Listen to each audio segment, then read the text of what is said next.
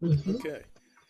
Good evening. Hi, everyone. This is Rob Bell, and you are watching Getting the Record Straight. This is the Black Rock and Soul edition where we talk with and get to know artists in the community as well as across the country. I mean, we've talked to people. In fact, Black Ice was he was from Philly but lives in, I want to say, Holland now, and so Wow. we've talked to people from all over, and I have a really exciting special guest who I will go into. She's really got quite an intro. I'm going to get into. Sister Trapeta Mayson is with me. She is the 2020-2021 City of Philadelphia Poet Laureate. So before let me get into her introduction. This is a true Renaissance woman who is going to be with us for the next 30 to 60 minutes. As I said, she's the um poet laureate, or had been up until December here in Philadelphia. She's a recipient of a Pew Fellowship in Literature. She's also the Leeway Transformation. She's also received a Leeway Transformation Award, nominated for a 2016 Pushcart Prize. She is a Cave Canaan and Callaloo Fellow and a 2019 Aspen Words Emerging Writers Fellow. She's the author of a book called She Was Once Herself and Mocha Melodies. So she's got at least two books published, and she's also released two music/poetry projects. One entitled Scat, and the other is This Is How We Get Through. Trapeta is originally from Liberia, now residing here in Philadelphia in the Germantown area. She's a graduate of Temple University, as am I, so she can't be bad. She's from also attended Bryn Mawr University's Graduate School of Social Work, and also Villanova University's Business School. So, Trapeta Mayson, welcome. Thank you so much for joining us. Thank you for having me. Boy, I was like, is he going to read all of that? Just, Well, but thank you so much, Rob, for having me here. I'm honored. it's my pleasure. It really is. When I look over things, people's background, I have to determine what should be kept in and what not. And Mhm. I haven't been wrong yet, though. I mean, everybody's been satisfied thus far, Yeah, so yeah, I no, hope I I've am done you too. justice. But You've done me a great justice. And just thank you. I mean, yeah, it's so nice when people take the time to, try to just get your information out there. So I mm, appreciate it very much. it's a beautiful thing. And Philly is well. First of all, I don't know how many cities, big cities anyway, in the country have a poet laureate. I mean, I think it's a testimony to Philly that indeed they have that. Because I'm trying to think, is it Yolanda or Yes, Yolanda Wisher. Well, the poet laureate started with, we always say the forever poet laureate, Sonia Sanchez, which is sure? probably about, mm, I don't know, about 10 years now, Mm, maybe a little. So it hasn't been that many poet laureates, but yeah, Philly, it is in some, major cities, and there's also a statewide one, and as we also know, there's the country, poet laureate, sure. Mm, um, Joy Harjo. But right now, I mean, Philly, you do have to applaud them, and there's a small committee currently who's really working to push that forward. Yolanda Wisha is kind of leading that committee, and a lot of it is just poets and writers and other folks just deciding that it's important to the city and working with the Free Library of Philadelphia to make sure we keep that tradition going. I think it's really important for our city. it's fantastic. As I said, I mentioned that you were born in Liberia. Yes. Um, there's a lot of history between the United States and Liberia. If Yes. you could, give us a thumbnail of kind of that relation, some of that history of Liberia, and then transition into your journey that got you here, and then finally along with that, I would suspect this country, there's a lot of turmoil in so many areas, not the least of which is immigration policy Yes. and that kind of thing. Yes. So if you could finish with maybe some thoughts and opinions, your outlook in terms of immigration and kind of how we ought to be maybe dealing with that. We've got the Haitian situation. And, Yes, yes. So let's start with Liberia and kind of move through that. Yeah, so Liberia, you're so right, Rob, and a lot of the history is interconnected with America. So Liberia is on the west coast of Africa and is part of that continent. But even the name Liberia is named, it's based on an American word, and Monrovia, the capital, um, is named after James Monroe. So that just kind of tells you the connection. But when people think about colonialism and all the things that impacted the African continent, often they're not talking about Liberia as being essentially in America, colonized by the United States. What happened is a number of, and I left here, I got to America around 8 years old, and I grew up in North Philadelphia mostly in Germantown. And so I consider myself really a part of both of these, amazing cultures, the African diaspora culture in America and also in, on the continent. And I think what you will find when our ancestors who went back to Liberia to settle, they were backed by the American government. And a story my father always tells me is, post slavery, a lot of people that there was a lot of, the I would say the enslavers, those who kept others enslaved, that those individuals had children, and there was this thing of, how do we get people back to the continent? So a number of individuals came on what was then parts of the original, the land indigenous to the people, and settled there in very much the same fashion as what had happened with the indigenous people in America and the whites when they came. But a lot of people that went back were, our descendants of, enslaved folks. And a lot of them were really children of these, their former enslaved, their folk masters or whatever you want to call them. And they went back and kind of saw this land, and there was all different ways that they were able to kind of take in this community, whether it was we'll buy land from you with trade, or we will take it over by force. All of those things were done. And what happened with the history of Liberia, you had years of a disconnect, and two systems that was supported in a large part by America. Where you had those who had come from America to resettle, kind of taking over the land and being sort of, for lack of a better word, in power, or and then those who were the indigenous people to the land were sort of servants to these individuals. So that went on for a number of years. Things are different now in Liberia, but you still have remnants of some of that. It's a tropical country. What encouraged my parents to immigrate to this side was what every immigrant is looking for: opportunity, a different way of life, education, work, whatever. And I was young when I came here, so I was really just entered into the system here and grew up through the educational system, socially and everything, but still held on to the culture. And then in immigration today, you're right to kind of call that out. I write a lot about that in my poems.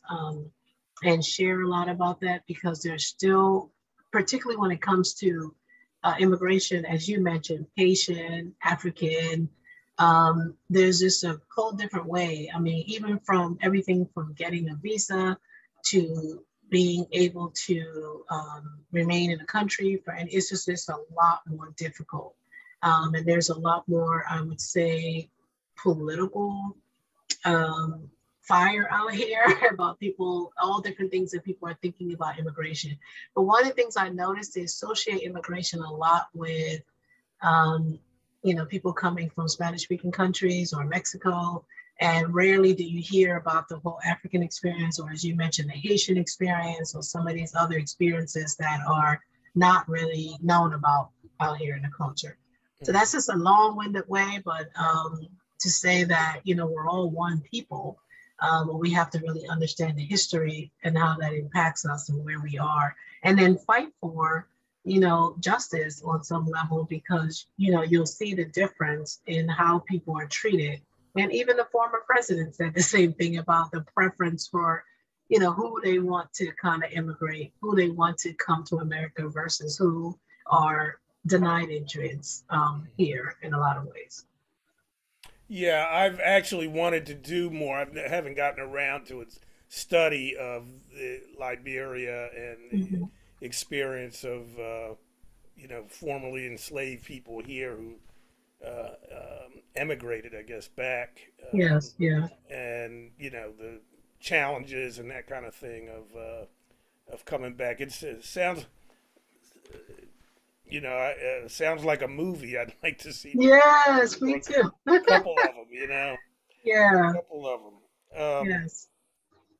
Yeah, that's really interesting. So yeah, I was saying off camera, when we first got started, that you have a pretty broad academic background. Mm-hmm. Social work. Mm-hmm. What was your undergraduate degree? Political science. Political. Actually, my Yeah. my graduate degree is in under political science and public Wow. administration. So, and then Okay. you've got a master, MBA. Is it from Villanova too? Yes, yes. So Yeah, how is so that? But there's no, I don't see any coursework in poetry or creative no, writing. So how is that? no. How is the academic stuff informed? Your writing and poetry and creative processing. Yeah, it's so funny. I've always had strong English, grades, I guess, in school, and I've always loved English and reading. But no, I majored in political science. At some point, I thought about going on to, law school when I was younger. Well, how does it kind of show up? So I was a social worker for many, many years, and then decided, hey, let me balance this out by getting some of those business skills and key business skills that I need. My work, it's informed by all of these experiences, because let me tell you, with political science, I think in undergrad, it really helps you kind of get that global perspective, right? To be able to write about these issues that's impacting the world. Social work all day, every day, I'm kind of, engaging. I work in community mental health at an agency in Kensington. So it gives me a lot of time and opportunity to think about people and their lives, and how that's it, what societal issues are impacting them. And then with the business piece, one of the most important things I learned, I mean, in this world, it is such at times a world of haves and the haves and the have-nots, and we're really part of a capitalistic system. And to be able to write about these things, it informs my writing in so many ways. I don't write like directly about these things necessarily, but I know that the knowledge base or the experiences that I have because of it show up in my writing. So whether I'm writing about immigration or political issues, or even just everyday people and their everyday experiences, all of those, I guess, other educational pieces of me kind of show up in there as well. So when did you make the move to actually, start writing and publish and that kind of thing? Yeah, I have been writing since I was in the fifth grade. It's always something I've been loving to do. In high school, I added some pieces to the literary journal. They were okay. They were kind of things we all start writing when we're young, these sad poems and things Which like that. which school, by the way? I went to Little Flower Catholic High Oh, School right. for girls. Yeah. Yeah. Don't tell me you went to North Catholic or No, something. no, no. I actually No. went to a prep school called Episcopal Academy. I've heard of Yeah. Episcopal Academy. Yeah. Yes, I went. I went to Little Flower, and then just started thinking. I was at Temple where I did a stint 1 year at St. Joe's, but I transferred to Temple. And it was at Temple when I met this professor, Danny Black, and he was this wonderful African American teacher, very high energy. And I took a writing class or a poetry class. I've only had one poetry class in terms of an academic institution. And Danny Black made us all do this poem. I think I had that class with Ursula Rucker. Oh And he no, made us really? all do, yeah, she went to Temple as Yeah. well. And Danny had us do this poem. And then he said he wanted us to come outside and to read in front of the student, SAC, Student Activity Center back in the day. And I just remember him saying, like, everybody's going to read it. And I just remember being so afraid. I think it might have been like the first time, but I wanted that A or that grade. And I think it might have been the first time. I think Danny's probably at Clark University now. Mm. So then I ended up taking this women's writing class with Sister Sonia Sanchez, which everybody always wanted to take a class, with her when she was on Temple's campus. And then from there, I just really started writing more and being serious about it. But I didn't call myself a poet. Probably I was in my late 20s, early 30s when I really started calling myself a poet. And then, I part of Kavikana, part of different workshops, engaging with other writers, helping to run a poetry series way back in the day called Panoramic Poetry. And then just kind of doing that. And the publications are self-published. I started reading, I read about Nikki Giovanni and how at 25, I don't know, a lot of people know that she wrote her autobiography, and then she had an album. And she decided that she was going to do her own album release, and she just like did everything. And by the time it was time to release her album or her book or one of those things, there was a line around the block. So what that taught me was if those avenues are not open for you and those doors are not open for you, create it yourself. So at the time, I know I was one of, not the first, but one of the first poets in our general radar geographical area that was self-published.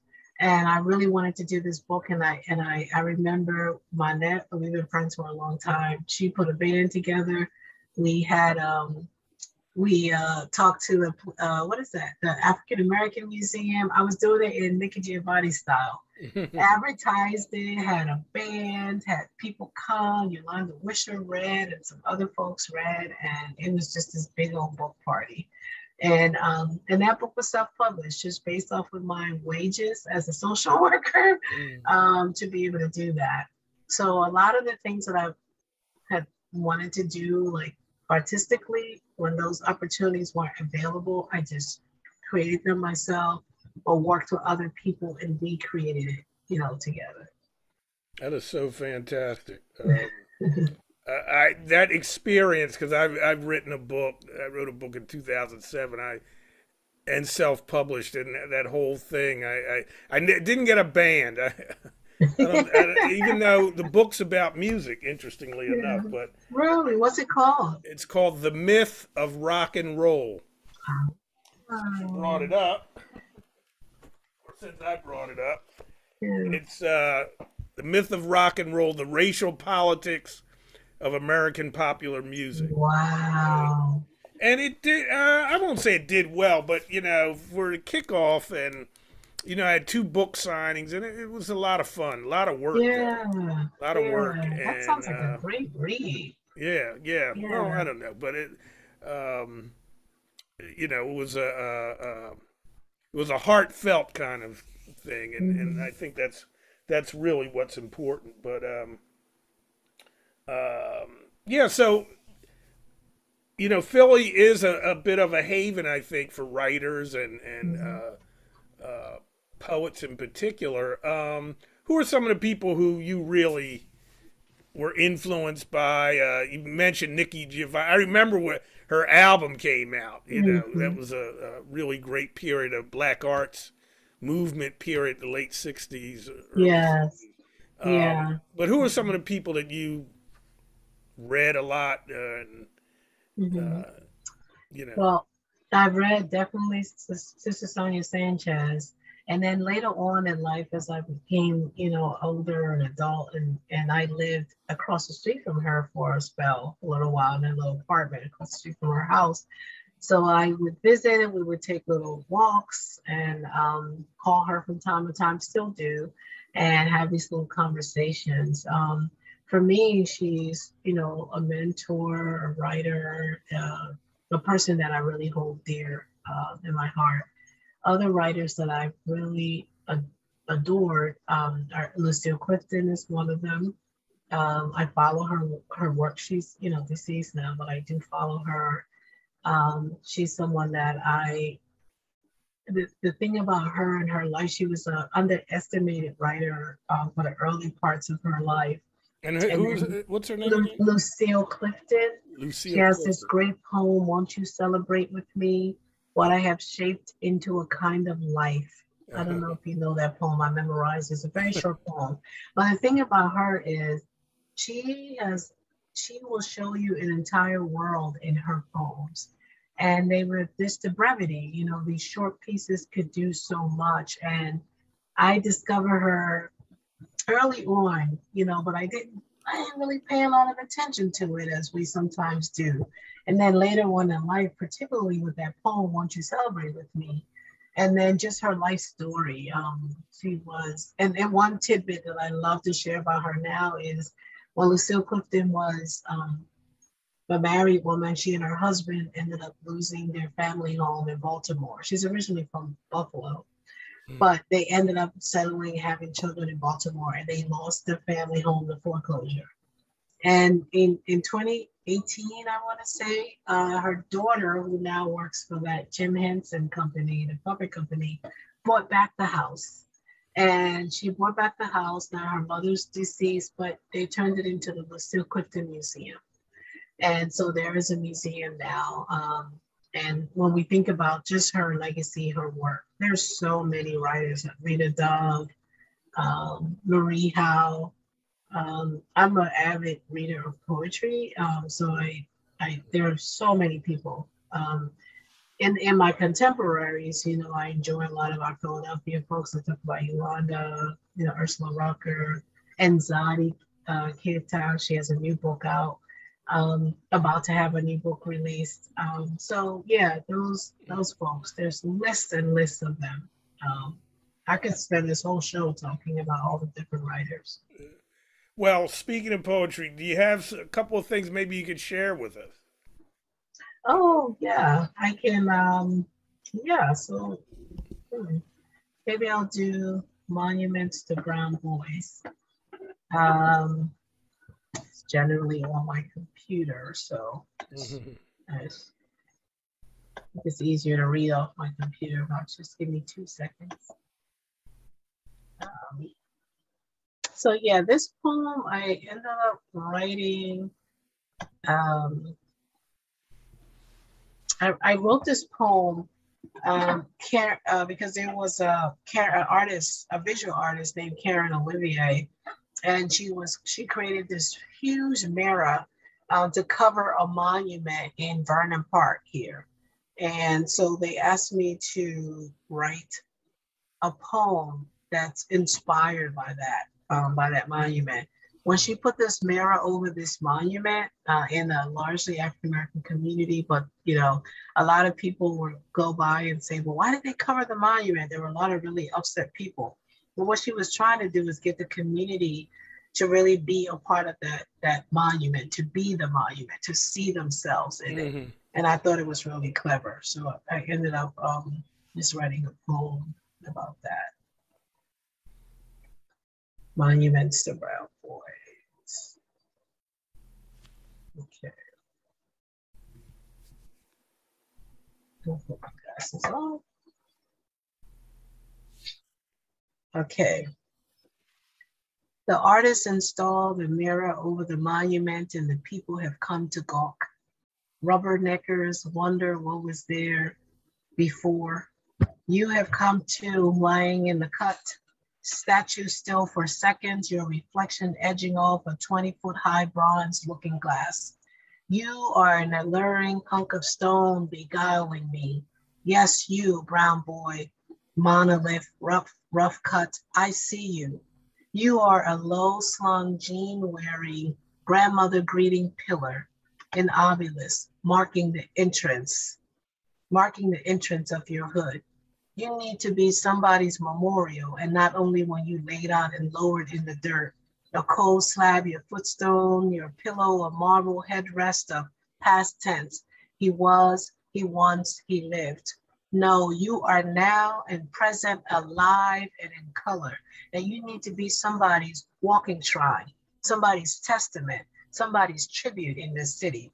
You have to be carved, stretched, and erect, a column to buttress the boogeymen, the phantoms they say you imagine, the specters and goblins who tow bullets, and policies and laws that encase you. You need to be somebody's memento. Look how you beaming off that seeing glass. I'm catching your shine. Look at that swagger you carrying, hoodie wearing, fresh fade having, full teeth grinning. You need to be somebody's something to fight for, somebody's celebration. Somebody's stone turned monument, carved and smooth, somebody's masterpiece in this city. So that's Monuments to Brown That People. is fantastic. Thank you. Bravo. Thank you. I Um, appreciate that. anything you have that speaks to the issue with the pandemic and being shut up and Oh yeah, I have a poem called "We Will Make Something Out of This Too." yeah, I think I heard that. Yeah, is that on your Yeah, website too? I think. it might be. I have to Yeah. update my website. I think the video was on there, but I can Mm. share that. Would you please? Sure, we will make something out of this too. Hmm. We are the builders, the creators, and the magicians of our lives. We are the designers and the inventors of our lives. Then we will make something out of this too. We strain to understand this new language. In our grave and weary lilt, in our haggard cadence, we mouth to one another stark words, distancing, isolation, loss, emptiness. Someone will ask us if we're going to be all right, and we will tell them only if we believe it. Another will ask us if we're going to get through this, and we'll tell them that we have to want it bad enough to see it. We strain to manage this new way of learning ourselves. The day before the world tilted, I had claimed to be a lover of humankind. I touted my goodwill and arrogance about, bared my self-righteousness and feel-goods across my chest. And then when the world placed us in timeout, I had to prove it. Had to take only my ration from the market, check on neighbors and phone friends, press my palms against glass to see family, my hellos and goodbyes muted, my farewells and homegoings silenced.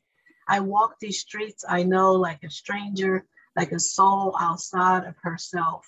Hold my lone woman praise and worship. Be okay with passing through the same four rooms while Mahalia blankets me in song. How I got over.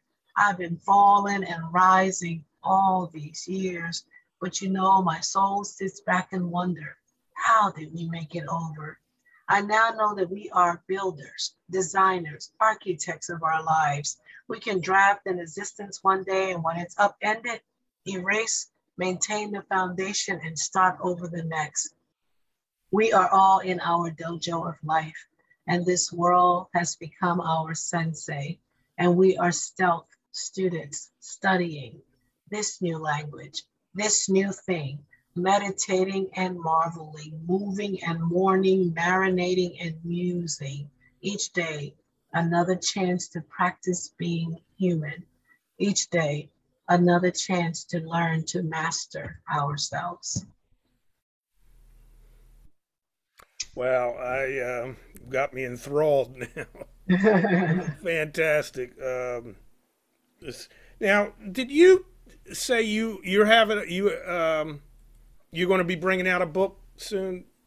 Yeah, I'm working on a manuscript. It's not, I don't know how soon that'll be because that's not something I'm going to self-publish. I'm going to Hmm. seek publication Hmm. on this one. So I'm just working on it. And it's between, working full time. And I just, as you said, my poet laureate tenure ended at the end of December. So I've been, I have a project I'm starting with Yolanda, a project called Consensus, where we're going to be working to count, gather, and create a monument for representing 100 Black women poets in the city of Philadelphia.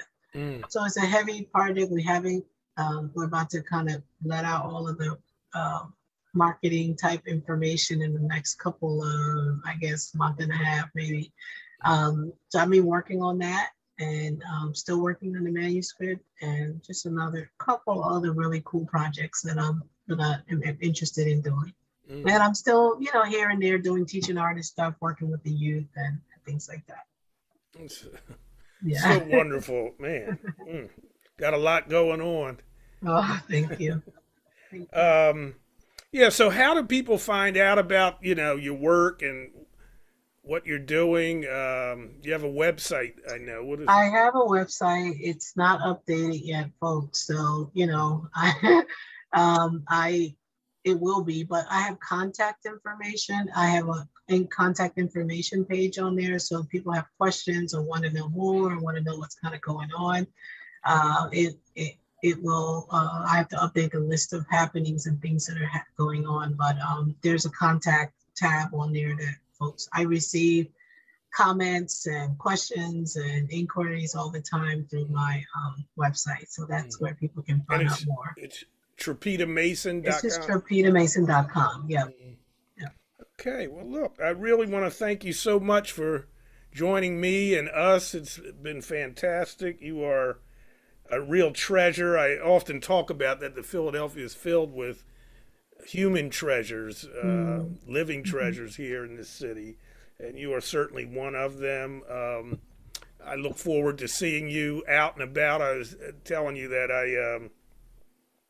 um, that I was at an event and I saw Manette Sudler not too long ago, and there's, hopefully with the COVID is beginning to abate a little bit, and so Mm-hmm. maybe we'll be getting out more. And I look forward to getting a chance to meet you in person. Yeah, and I thank you for inviting me here and me just even knowing more about what you do and the interview and the people that you have been in touch with and touched. So I'm honored to be here and a part of this and so it's been an absolute pleasure. Thank you. Pleasure's been mine, and you can just go to my website, blackrocksoul.com, and Mm-hmm. that's where our interviews are. But you can also click on radio and hear some great music that I Mm-hmm. curate and have a little online radio station, as it were. But again, thanks so much. If you don't mind, after we end this, I would like to chat with you briefly for a minute or two. So, Oh, sure. all Sure, right. I'll stay on. Okay, so everyone, Okay. Trapeta Mayson, poet laureate, Philadelphia, and look out for her. Go to her website and check her out. And thanks so much for joining us, everyone. Okay. Thank you.